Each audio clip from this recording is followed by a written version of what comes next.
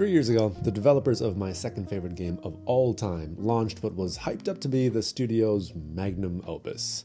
Unfortunately, when Cyberpunk 2077 released on December 10th, 2020, it would see its developers, CDPR Red, have their names dragged through the mud by media and fans alike. Rightfully so. From atrocious, game-breaking bugs, a cavalcade of performance issues across all platforms, lackluster RPG mechanics, and a world that felt far less immersive than what was initially promised, Cyberpunk 2077 was a far cry from the game that the industry was expecting from the illustrious studio that had brought us a generational title in The Witcher 3. Add to that the myriad of reports published soon after the game's launch that outlined the terrible amount of crunch the developers had undergone to meet unrealistic deadlines, and the picture was far from pretty. In the decades that I've been following this industry, I'd never quite seen something like the launch of Cyberpunk 2077, a game that had garnered so much hype and anticipation from a studio that had established themselves as one of the industry's best. For it to all come crashing down in such a messy fashion was truly a bewildering and unfortunate thing to witness. In situations like these, we've all come to expect studios to simply wash their hands of the mess, take the losses on the chin, and move on to the next project. This is doubly true for single-player experiences. CD Projekt Red didn't even suffer all that much financially, as Cyberpunk 2077 was a commercial success, even after the terrible reviews were published. Much of this can be attributed to the amount of goodwill the studio had garnered from The Witcher 3, leading waves of fans willing to put up the blinders on any negative reception. As such, the Polish studio could have simply done some bare-bone patchwork and fixed the glaring issues and moved on. Thankfully, though, that isn't what transpired. CD Projekt Red have spent the past 3 years updating their game to the point where their most recent re-release, titled Cyberpunk 2077 Ultimate Edition, may very well be, as far as I'm concerned, the official release of the game. The studio's continued support in fixing, retooling, and expanding Cyberpunk, all the while actively listening to fans, has been a pleasant surprise and a rarity unseen from developers their size. This Herculean effort to turn such a disastrous game into the one that was initially promised has brought the studio back into the good graces of the industry. The Phantom Liberty expansion, which is included in the Ultimate Edition, coupled with the recently released patch 2.1, has finally turned Cyberpunk 2077 into the game it was supposed to be, prompting me, someone who has waited for a very long time to play this game, to at last jump into the neon lights of Night City.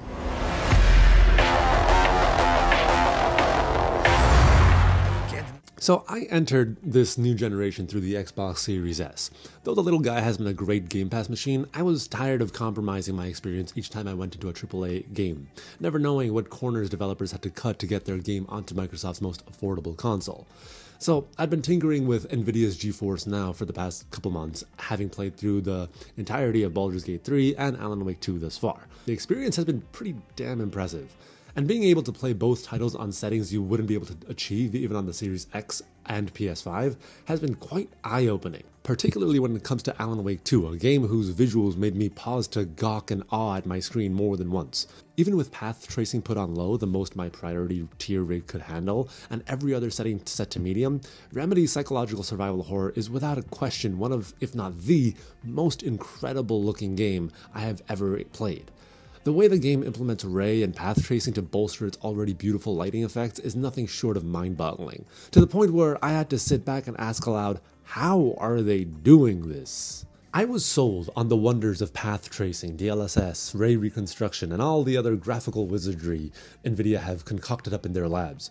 So, with a newfound giddiness in wanting to see more of what these cutting-edge technologies can do on other high-profile games, I went off to finally purchase a game who was used as the initial showcase for said technologies. Unfortunately, Cyberpunk 2077 hasn't been the most seamless experience. Where the visual benefits of path tracing was instantly obvious in Alan Wake 2, things are a little more divisive in Night City.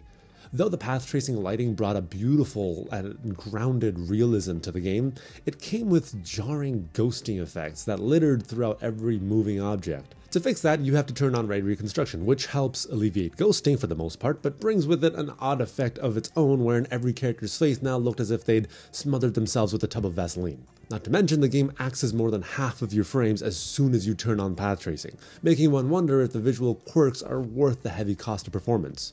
Though this cost was also apparent in Alan Wake 2, it was far less severe, and didn't come with the slew of other visual annoyances I'm seeing in Cyberpunk 2077. Not sure how Remedy were able to implement path tracing so seamlessly while keeping their visual aesthetic, but they frankly spoiled me.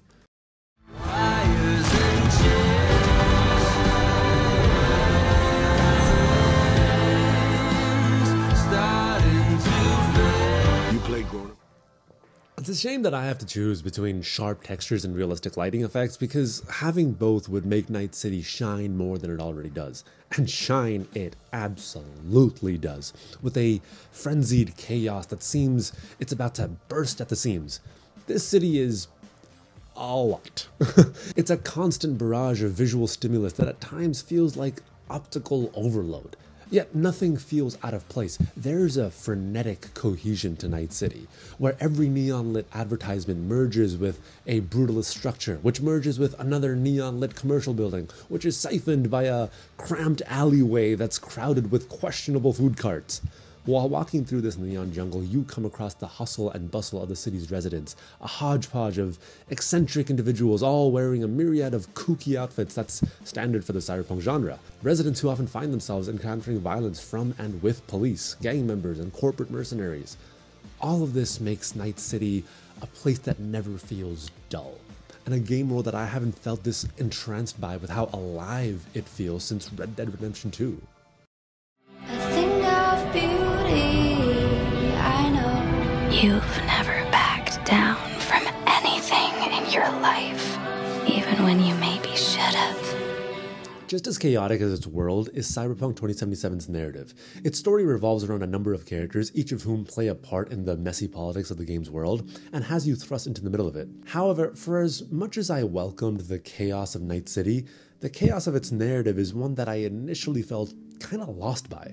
There are a lot of characters in this game, each of whom play a part in the overarching narrative, though at what capacity isn't always obvious, at least at first. You'll get a call from a random character while en route to a mission, who comes off as possibly an important pawn in the grand scheme of things, but turns out to be nothing more than a giver of fetch quests.